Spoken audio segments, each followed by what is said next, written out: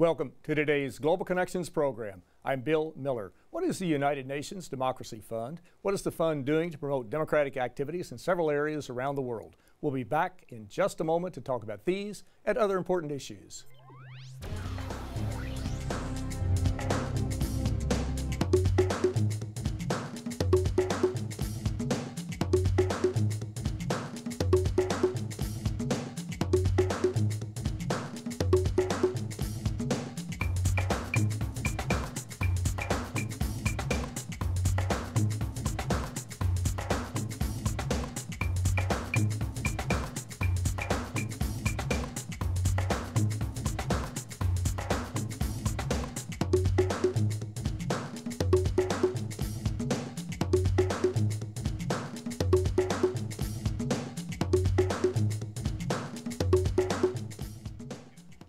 Welcome back to our program. Today we're going to take a look at the United Nations Democracy Fund and what it's doing to promote democratic activities in many areas around the world. My guest today is an expert on the fund. My guest today is Ms. Annika Savill, who is the executive head of the UN Democracy Fund. Prior to joining the United Nations, Ms. Savill had a 15-year career as a journalist, serving with the Associated Press, Reuters, the Independent, where she was a founder, member, and diplomatic editor. Annika Savill, welcome to today's Global Connections program. Thank you for having me, Bill. I appreciate you being with me today. Let's start at the top. What is the United Nations Democracy Fund? When was it started? Why was it started? What is your main mission? The UN Democracy Fund is one of the youngest entities in the UN system. It's about 10 years old. It was founded in 2005 by Secretary General Kofi Annan at an initiative that was really undertaken by the United States and India, the world's largest democracy. Those two countries wanted to do something multilaterally to advance democracy around the world. However, this should be understood to be democracy in a very grassroots sense, as the main purpose of the fund is to support projects conducted by civil society organizations, not by governments. In that way, the UN Democracy Fund is also the only entity that funds civil society and not states. Now, democracy can mean many things to many people. When you say democracy, there are various types. There's no one specific type of democracy, is there? There are different types, be it Australian democracy versus Japanese versus Chilean or the United States, whatever. But how do you define democracy? First, I have to give the standard United Nations answer that there is no one-size-fits-all. There is no model that can be imposed by one part of the world on another. What I have to say also is a rather more gloomy way of looking at this question, which is that today many things masquerade as democracy but are not really in the sense that we want to understand it. We have competing authoritarianism. We have multi-party systems that are very weak, where one dominant party really stays in power decade after decade. We have rulers that are supposedly democratically elected but keep extending their term limits. All these models are really the more predominant ones today. You will find, if you took a numerical survey of that, that would be the best. Most states, in fact, find themselves in the gray area between consolidated democracy and dictatorship. And very few are on their way to full-fledged democracy. Now, you mentioned many countries, U.S., India, various countries, they have democracies. They're promoting democracies in other countries. The UN is a supporter.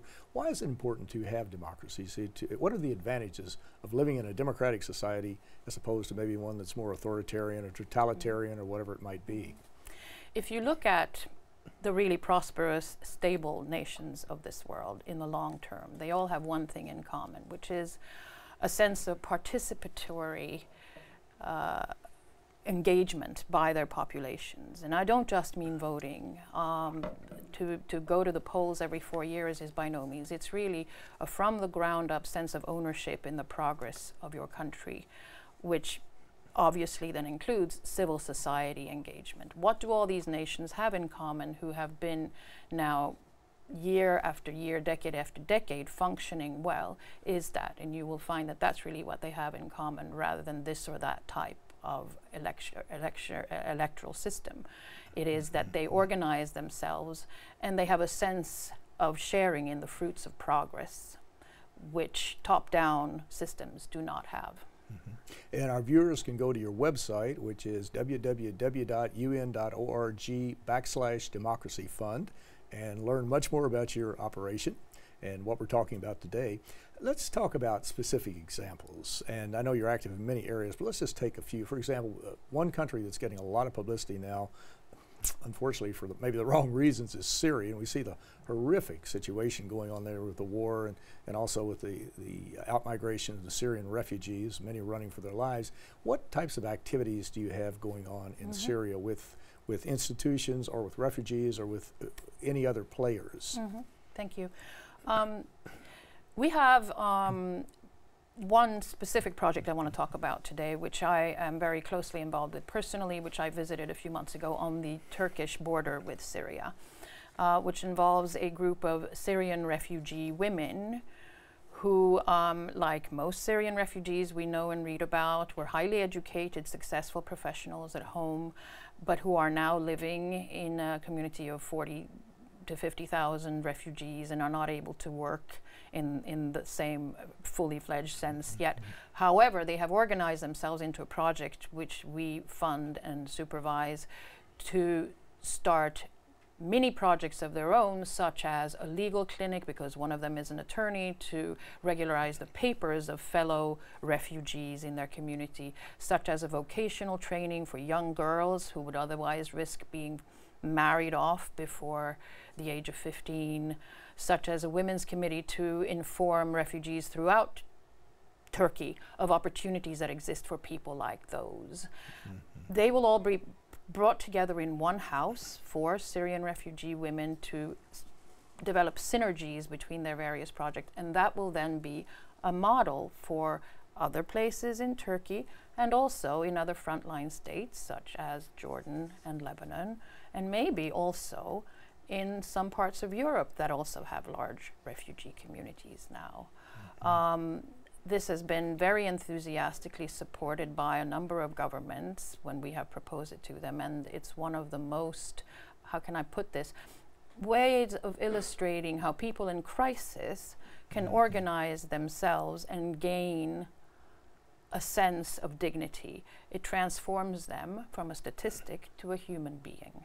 And that I saw at first hand when I visited the border a few months ago. That sounds like a very important project. That's a project that would require a lot of cultural and political sensitivity, I would think, being involved in it. How did you set that up? How did you get the people involved? Did they apply for your assistance, or did the governments in that area say we need to be more proactive, or whatever the case might be, and help the folks? Or how did that work out? It's a very good question. Our proposals for projects do not emanate from governments ever. They are all proposed by civil society organizations. And that's very important to our mission, is that it is the voice of civil society that should drive our activity and not, as I said before, from the top down. In this case, it was a civil society organization working locally in that community that proposed it, and then we developed it further. It was initially just a training project. But when we saw how much these women can actually do in practice, which I saw when I visited them a few months ago, I wanted to get it beyond an exercise on paper to something they can actually do. And therefore, it's entirely their initiative that drives this. And that's, I think, the way to empower these communities and also ultimately to integrate refugees. Because once they have started with a mission and are functioning as a group, they can then interact much more successfully with the local population. I really believe that will happen in Europe too, I hope. Exactly. When you said women, I flash back automatically to the UN Millennium Development Goals, which expired December 31st, 2015. And of course, goal number 3 was to empower women and promote gender equity. And now the new Sustainable Development Goals to end all poverty, to end hunger, that type of thing. And goal number 5, I think, deals with women. How do you bring these 17, maybe not all 17, Sustainable Development Goals into your planning? But you do look at these Sustainable Development Goals and the ones that fit into your programs, you've actually incorporate them, I guess, do you not? We do, and the main theme for our activities going forward this year and next will be ways to bring civil society to bear on the efforts to meet the Sustainable Development Goals in the following way. What is civil society's expertise beyond any other? It is to hold governments accountable, to give voice to those who otherwise have no voice, and to hold governments' feet to the fire, if I can put it like that. So when you have almost 200 governments agreeing to commit to these goals, somebody has to not only monitor them, but hold them responsible for getting there. And that is what we will do now. We will, above all, prioritize proposals that are designed to confront government with how are you driving this forward, and so on and so forth. And I think we can work very much with those parts of the UN that primarily deal with governments in a partnership then, that we back the civil society side of that equation. Exactly. Well, let's hopscotch from the Middle East and go to Asia and talk about another country you're working in, Myanmar. What exactly type of project or projects do you have going on in Myanmar? So as we know, Myanmar has just had an election, which the world has rightly congratulated the people of Myanmar upon. And what we did, we've done many projects in Myanmar, but the one that stands out right now is one to bring independent critical thinking, especially to young people who are otherwise used to a more spoon-fed educational system. And how did we do that? We did that through a system of debate skills training. They learned to engage in political debate on a given number of election-related subjects, and trained not to rehearse lines and facts, but to engage with each other and develop arguments this way. They also went on a study tour to Estonia, which 25 years ago underwent a similar metamorphosis in terms of developing independent thinking after the Soviet Union fell. And they spent time there breaking out of this boxed way of thinking. And I haven't been there yet, I will go in a few months, but I've seen videos of their efforts, and it was actually really impressive. Well, you're watching Global Connections Television, which is a privately funded, independently produced program. The opinions expressed on Global Connections are solely those of the moderator and his guest. We would invite our viewers to go to www.globalconnectionstelevision.com to view previous programs. Also, if you're involved with any media outlets, be it a website or PBS or community access television or a college intra-television station, whatever it might be, and you have an interest in these programs, please feel free to go to the website, go to the broadcasters page and download them. They are free of charge and provided as a public service. Today we're taking a look at the UN Democracy Fund and what it's doing to promote democratic activities in various areas of the world. My guest today is the director of the Democracy Fund. My guest today is Ms. Annika Savill, and Ms. Annika Savill is the executive head of the UN Democracy Fund. Before we leave Myanmar, talking about debating, this is extremely important to get young people involved in the political process, but to get them involved in it in a rational, logical, civil manner.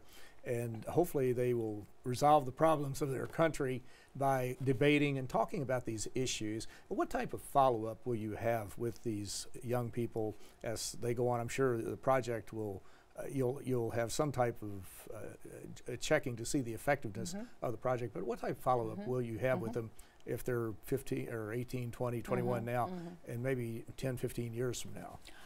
So far. I was going to say that, like most of our important projects, we will have an evaluation conducted a few years after the project starts, where we will ask the team of evaluators who are independent of us to do a random following of the participants. We can't do all of them, to see where they have got to. But I think, as you suggest, in the case of Myanmar, we should follow the progress of the country through these individuals as well, to see how many of them went on to become members of parliament, senior civil servants, leaders of industry, or what have you. And I think that will be an excellent an excellent way of evaluating the long term, and we hope a success story to tell the story of the UN Democracy Fund as well as the story of Myanmar. Exactly. Now you have other programs going on. One is in the country of Ukraine. What type of activities do you have in Ukraine? Yes. So in Ukraine, what people hear and read about is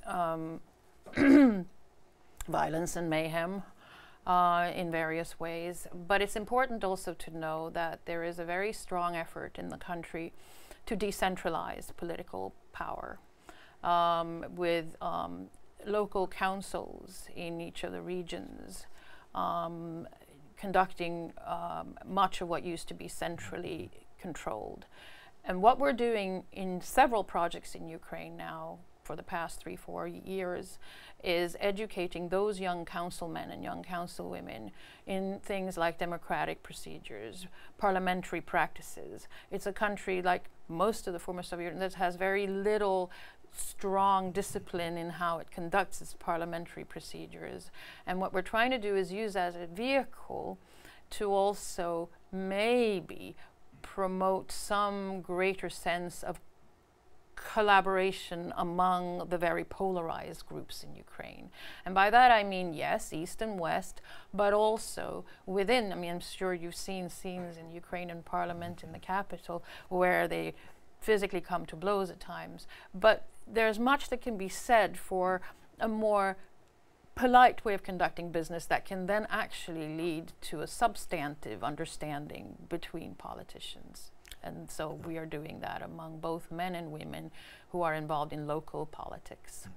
And again, this was grassroots inspired. This is Proposed. basically local people came up with these ideas. Yes. Very good. These are really diverse projects They that are. you're talking about. There's no, Yes. it's not a cookie cutter, And that's one size fits all. Exactly, and that's so important because it reflects the various needs in each country, in each society, which are not at all the same. And that goes to underline the fact that democracy is so diverse depending on what the people of the country feel the needs are in their particular context. Exactly. And they are the ones who are in the best position to know what the needs are, and in many cases what some of the remedies are, and what they need to actually be successful.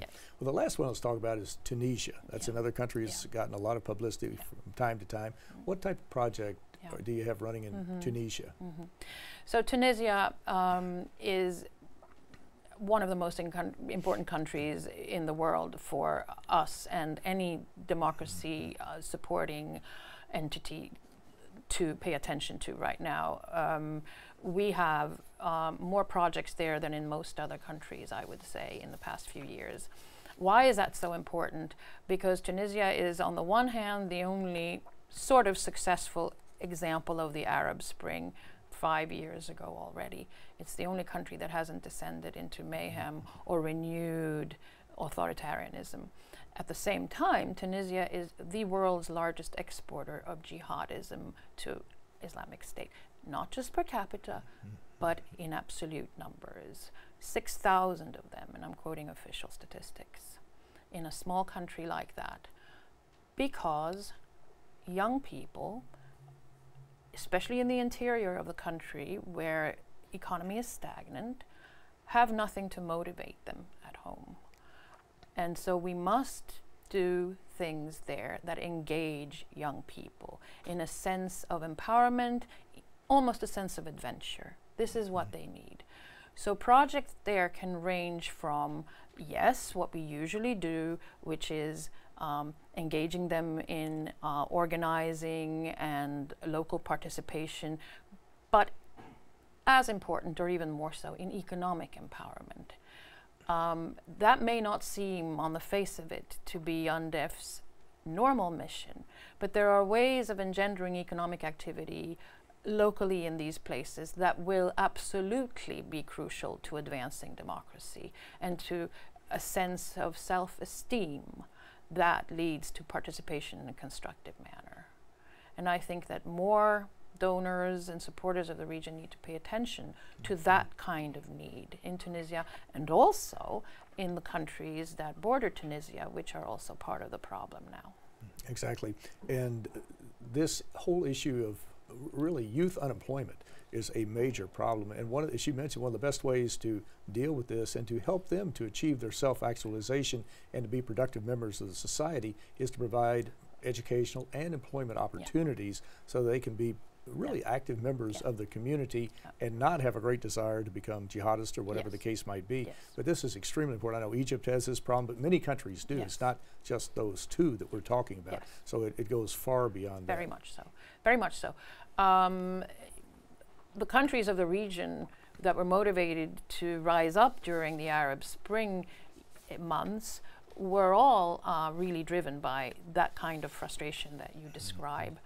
In the case of Tunisia, it started with one young man who was university educated but frustrated because he could not get a job in the field that he was educated in. He ran a vegetable cart, and that was taken away from him too because he was running it without a license.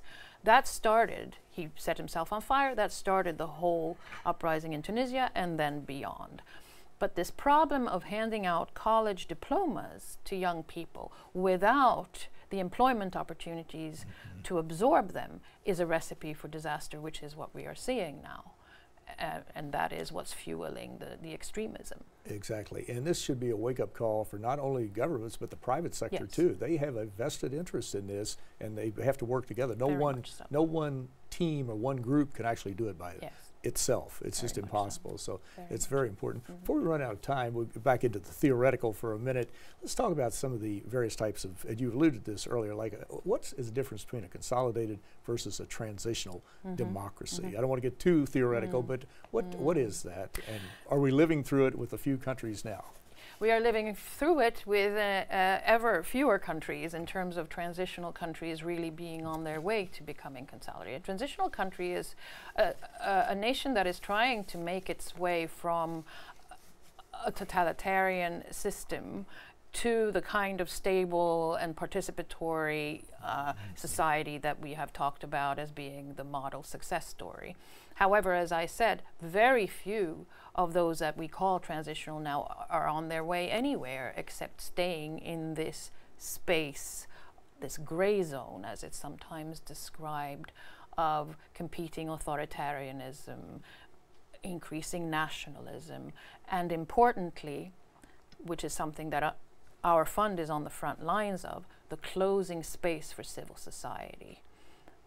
More and more countries are restricting the ability of civil society to operate.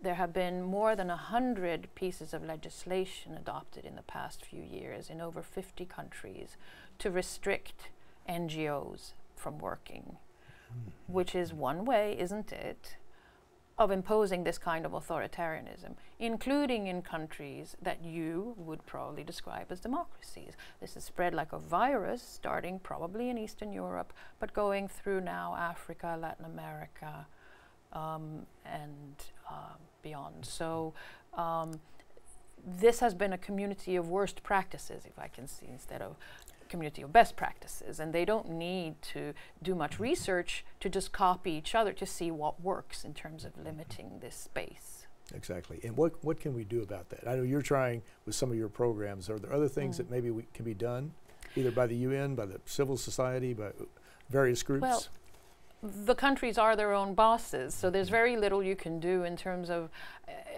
official pressure in this way. But I think you have to find crafty ways of supporting civil society to operate in ways that don't seem so threatening to governments, and try and have a dialogue with specificity about what this or that NGO is trying to do, such that a government will understand that it is possible to have a strong state and a strong civil society at the same time.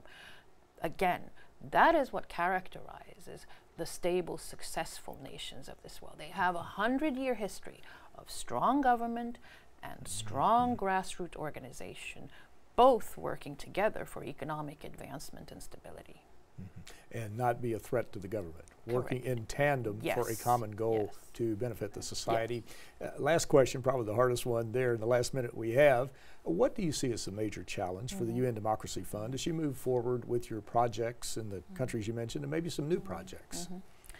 So obviously this trend towards closing space of civil society is a direct challenge for us. We work, as I say, on the front lines of that, but we have to develop innovative ways of getting through and around these restrictions. That's on the one hand in the so-called transitional democracies. On the other hand, another challenge for us is that among many of the so-called Western democracies, there is less and less of a priority accorded to democracy support.